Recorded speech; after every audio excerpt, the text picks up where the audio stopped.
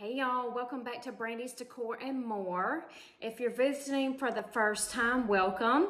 And I am going to show a DIY, and I haven't had a DIY on my channel in some time now, but I'm trying to squeeze in a few last minute fall crafts before I start on my DIYs for Christmas.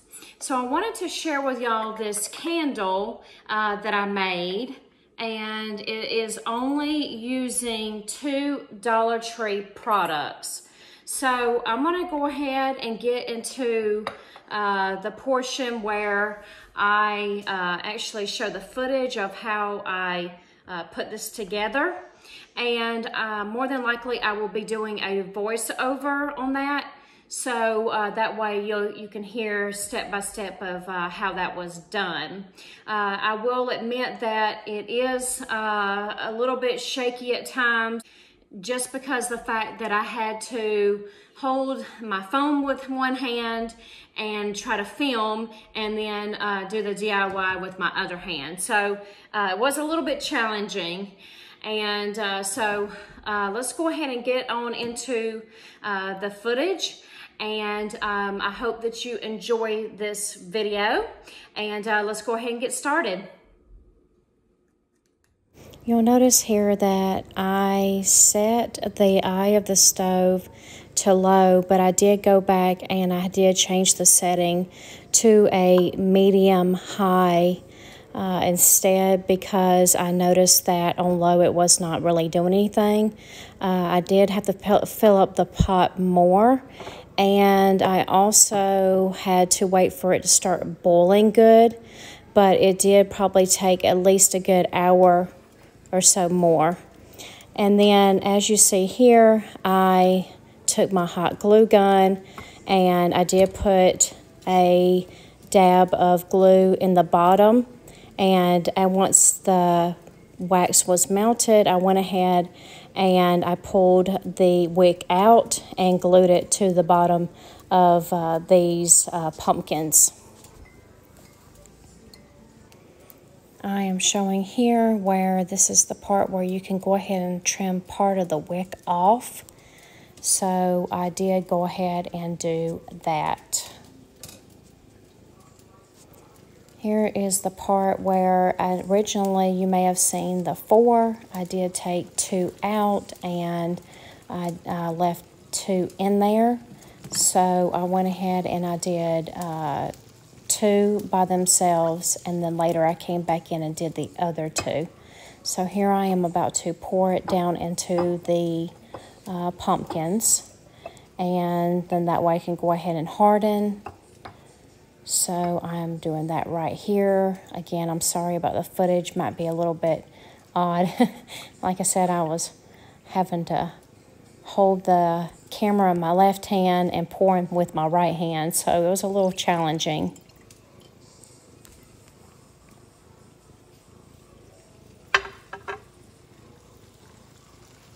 And then here I am grabbing the second one. I needed to fill a little bit more because I did not have quite enough in the second one there.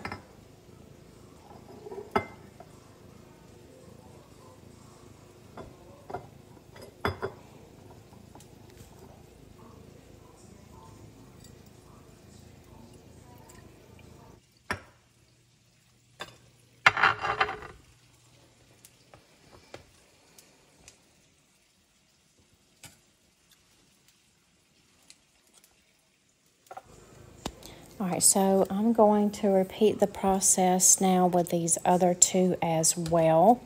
And I won't go through the whole entire footage here.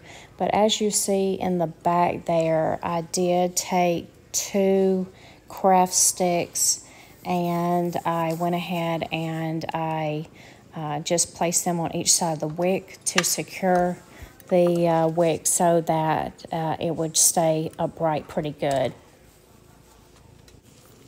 This is the part of the video that I was mentioning about, that at the very end there, I was going to get ready to I put the wax in there, and it spilled all over the place and made a big mess. And so I had to clean all that up.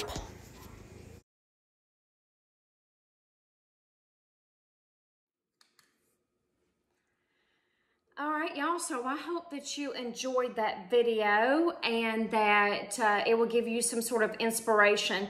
Besides just the pumpkins, now I happened to find these at Dollar Tree, and I could only find five. I found 5 total. Another one is over here in my kitchen on my shelf over here. So I just left it plain and empty.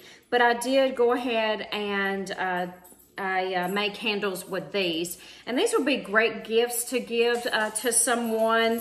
That's what I had planned on doing. But I've also seen where these can be done with like a mug. And you can do the same thing, you know, and give somebody a candle in a mug. So I thought that was a cute little idea as well. But when I saw these jars at Dollar Tree, there was only one store that I could find these at, and I scooped them all up, all the ones that they had. So I love the way that this turned out. It was quite challenging along the way, and I had an accident at the very end. I'm not sure if that was part of the footage or not. When I went back and looked, you couldn't really tell too much from the footage. But yes, I did have a little accident. I had to pick up a lot of wax, so it was a mess. But other than that, it was a different project to do. So, and I had fun with it. But like I said, I hope that you enjoyed the video. If you did, please give me a thumbs up.